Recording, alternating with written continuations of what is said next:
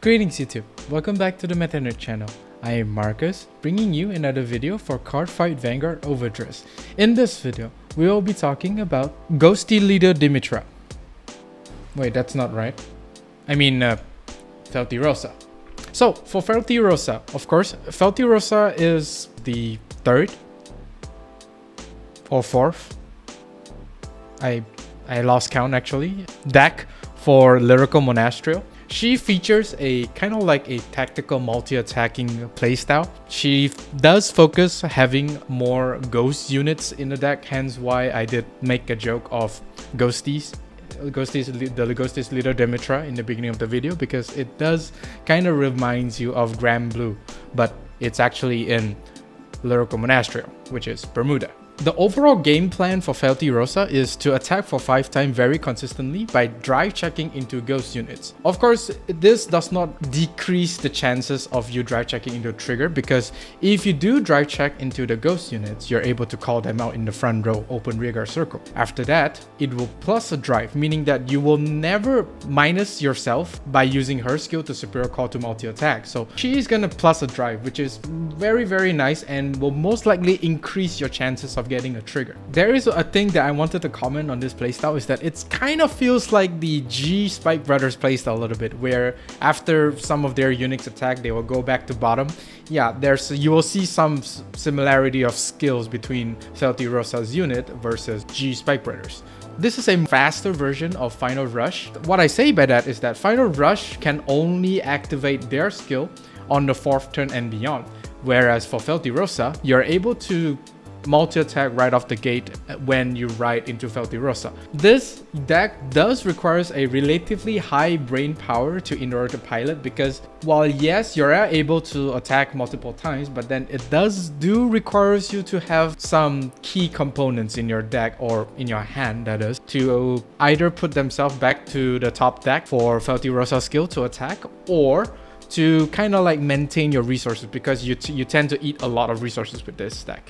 And of course, as the turn goes on, your consistency in dry checking into the ghost unit will tend to drop off, because you may or may not have that resources, or it might get retired by your opponent. So do keep in mind, but it is an interesting deck nonetheless. This also features a Ghosty Girls team, so if you're into that, yeah, this is the deck for you. First off, of course, is we're gonna talk about admired elder sister Feltyrosa. Yeah, very nice name, Bushi, very nice name. So, generic starter, nothing much. Skip. So, the Grade 1 Feltyrosa, Beautiful Day of Feltyrosa. When this unit is rolled upon, cost Soul Blast 1, choose up to 1 ghost in your drop and put it into your hand. Second skill, continuous Vanguard or rearguard circle. During your turn, if you have a ghost on your rearguard circle, this unit gets 2k power. So of course, this will definitely be your right target. I would really suggest you playing 1 piece of this, because she's not doing anything in the rearguard. So you are able to kind of recycle the discard cost for the right cost when you of course ride the Grade 2 Feltyrosa on top of her. You're able to kind of like recycle that discard cost in order to ride from the right deck to superior call 1 unit. And also, not to mention, you are able to Soul Blast herself and call out herself from the drop zone, since she is also a ghost. So something to keep about. It's quite efficient in terms of using their own resources. Her being a 10k or a 8k booster is nice, but then this may require you to call another ghost unit on the rearguard circle for her to plus 2k. But even so, you're able to put on some aggression early on, if you do decide to call herself when you ride the Grade 2, that is. Because for sure, you're able to Soul Blast 1, because there's technically 2 souls when you ride on top of her using the Grade 2 Feltyrosa, which we will talk about later. Next, of course, is the Grade 2 Feltyrosa, Talent of Enjoyment Feltyrosa. She has 2 skills. Auto, when this unit is rolled upon, review a ghost normal unit from hand and put it on top of your deck. Choose a ghost from your drop zone and put it into your hand. Second skill, continuous Vanguard or rearguard circle. During your turn, if you have 3 or more ghosts on your rearguard, this unit gets 5k power. So of course, your right target. Do keep in mind here is that the timing for Feltyrosa's skill. When this unit is rolled upon, you need to review 1 ghost normal unit from your hand and put it on top of your deck, and then only then you choose a ghost from your drop and put it into your hand. What this means is that you would need to have a normal ghost unit in your hand in order to pay for the cost of this skill. And second, you will need to have a ghost, just a ghost unit. It can be a ghost trigger unit, it can be a ghost normal unit, does not care, and put it into your hand. But this could basically recycle some of the triggers, some of the ghost triggers if this deck has it in the deck, and put it into back to your hand, which will therefore increase your shield value of your hand, which is very, very nice, while also kind of recycle some of the ghost on play skill that you may or may not see. So this skill does rewards you if you want to go aggressive, as well as if your opponent wants to like deny you something and attack the rear guard. So this skill is also quite good, and technically this is free. Technically, she is also the reason why your grade 3 Feltyrosa will be able to attack 5 times right off the gate, as she kind of sets up the first or maybe the 4th attack at the moment that you ride your grade 3 Feltyrosa. But then, as you can see, since she is an unridden skill, as your turn keeps go on and on, you will not be able to have like a very consistent way of checking into normal ghost unit on your drive check. Your consistency will tend to drop off unless of course you keep drawing into your key units that will basically guarantee you that ghost unit drive check. And then we come to the grade 3 Feltyrosa. Rondeau of Dusk Moon Feltyrosa. Auto, Vanguard Circle. When your dry check reveals a ghost normal unit, you may call that unit to an open rearguard circle. Then, if you call, counterblast 1 this unit plus 1 drive until the end of that battle. During this battle, increase the drive of this unit by 1, even if this is the last dry check of the battle. You will still perform an additional dry check. So, of course, like I mentioned in the summary, 5 attacks right off the bat, without question, unless of course you do not have counterblast. Then even without the counterblast, you are still able to attack for 5 times, because the only requirement for that skill is basically you need to dry check into a ghost normal unit. You are still able to call it to the front row regardless if you pay 1 counterblast or not. The counterblast is there, is just for the dry check. This unit is able to only call up to 2 rear guards in the front row, because it specifically says open, so meaning that most of your rear guard support, after their attack, they will either go to the top or go to the bottom. So which is why I say the similarities of Feltyrosa's unit and G Spike Brothers. It's almost the same. Now we are going to look on the triple R for Feltyrosa, which is Capriccio of Circulating Star,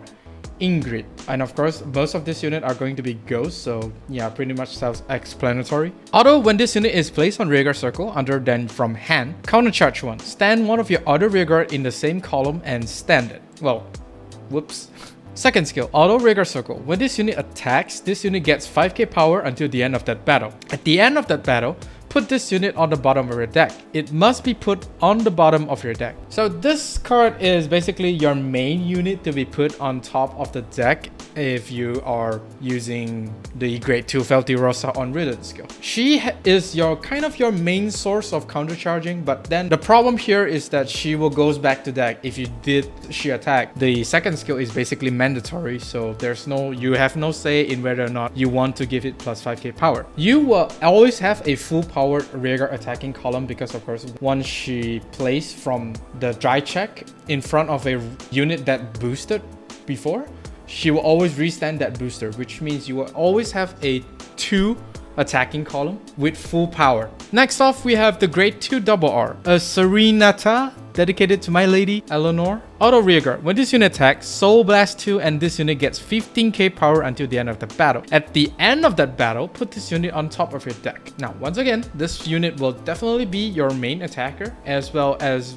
one of the targets for you to put on top of your deck via the grade 2 Feltyrosa skill. This is also one of the key units to guarantee Feltyrosa's skill, because she put herself on top of the deck and she is a ghost unit. Putting herself back to deck is quite nice, as you will guarantee another attack off from Feltyrosa. But do keep in mind is that this unit costs you 2 soul blasts, which is going to be heavy. Pay extra attention to your soul count, because this unit costs 2 soul. Next, we have another double R, hand holding Ernesta. Auto back row rearguard circle. When your other ghost is placed on rearguard circle during your battle phase, stand this unit. So yeah, I mean, this is basically works as a restander, and probably your main priority power trigger target as well. I mean, you will want to give the trigger power to this unit if you do not have a front row, that is. Overall quite nice and helps you maintain your power column, which is disgusting. Next, we're gonna look at Selfie practice Anneliese. Auto rearguard. At the end of the battle, this unit attack while boosted. Put this unit into your soul. Choose one of your rearguards and it gets 5k power until the end of turn. This is one of those cards that actually gives you some resources back. So basically, after you attack with her while boosting, you're able to put herself to soul to give 5k power to basically all your restanding rearguards, your great ones at the back. Because you have a lot of stuff that actually restands, or the great ones that basically restands themselves, which will give value to your later attacks. This unit also helps you anti out the front row for Feltyrosa skill, since Feltyrosa is only able to call in an empty front row circle. Next up, we have Longing Tied Up Heilwig. Auto, when this unit is placed on rearguard circle during your battle phase, put this unit into your soul and draw a card. Something to note here is that there is like no once per turn on the grade 3 Feltyrosa.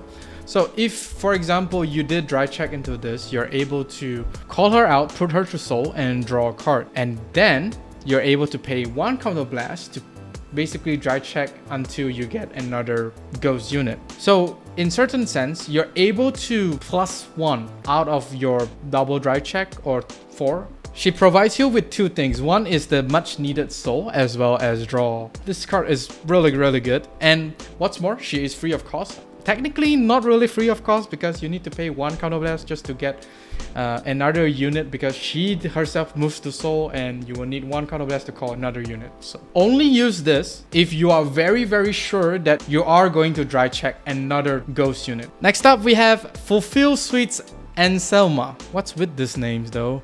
Auto back row rearguard circle once per turn. When your other unit is placed on rearguard circle during your battle phase, Soul Blast 2 and draw a card. So this card is similar to the grade 2, the double R grade 2 that we talked about. She gives you a draw, but at the cost of soul blasting 2. So your soul is going to be quite tight, I would say. Only use this card if you have an abundance of soul. So you really need to plan ahead before paying for this cost reckless. Lastly, we have this questionable lolly ghosty girl thing. Little Lady Helmina. She has 1 skill, of course. Auto, when this unit is placed on rearguard circle, if you have another ghost on rearguard, choose one of your rearguards and it gets 5k power until the end of turn. So this is a kind of a decent draw check unit, because what she does is she basically only gives another 5k to another rearguard, but it's not going to be as game breaking. But then her value